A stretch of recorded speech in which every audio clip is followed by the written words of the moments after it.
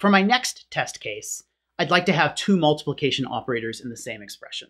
So here I have 2 times 2 times 10. Right now, that passes just fine. It automatically worked.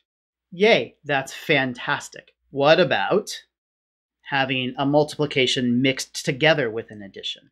2 plus 2 times 10. That works just fine too. Fantastic. What about having 2 times 2 plus 10? Uh-oh, that failed. What's going on here? So I've got 2 times 2 plus 10, and I think that should evaluate to 14. Well, I didn't get a good result here. It just got not equal because I didn't have a printer. So I could add a printer in here, or I'm going to cheat a little bit right now, and I'm just going to do this in UTalk to see what happens. What happens if I try to interpret 2 times 2 plus 10? I got 24. Why in the world would I get 24? Well, if you think about it, you might begin to suspect that my interpreter doesn't yet know order of evaluation.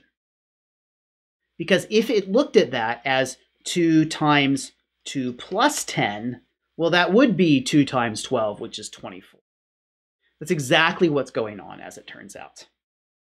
Now, I had been skipping over it thus far, but if we clean this up and then make build, you're going to see an error here. When OCaml goes to try to create the parser for this, it's detecting something that it calls a conflict.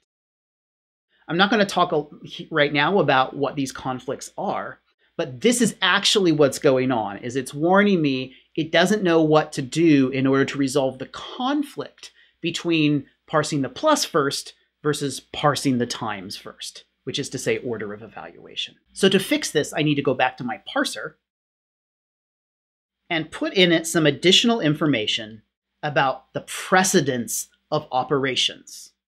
You learned in elementary school math that times has higher precedence than plus. You're going to do the multiplication operator before you do the addition operator. So I need to tell the parser that as well.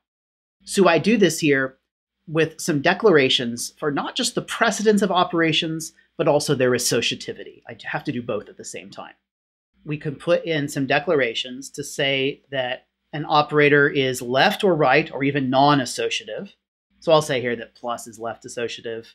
And I could also say that times is left associative as well. The associativity is not really what I'm interested in here, though.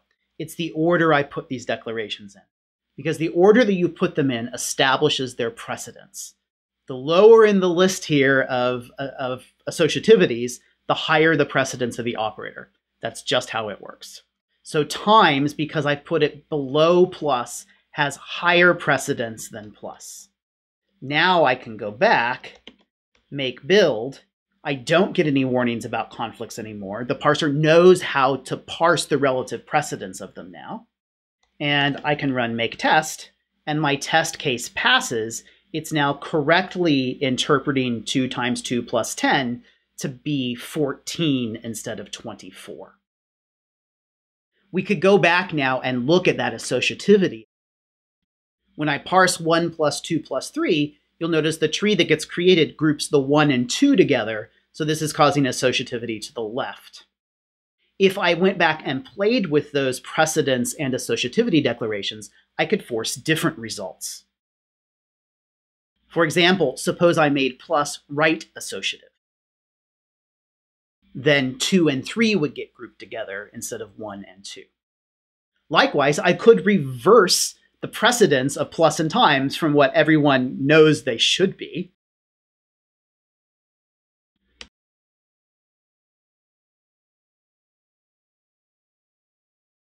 Now, when I interpret 2 plus 2 times 10, my interpreter groups together the 2 plus 2 to create 4 and multiplies that by 10 to create 40. Of course, that's not how we expect these arithmetic operations to work, so I should fix that and switch it back.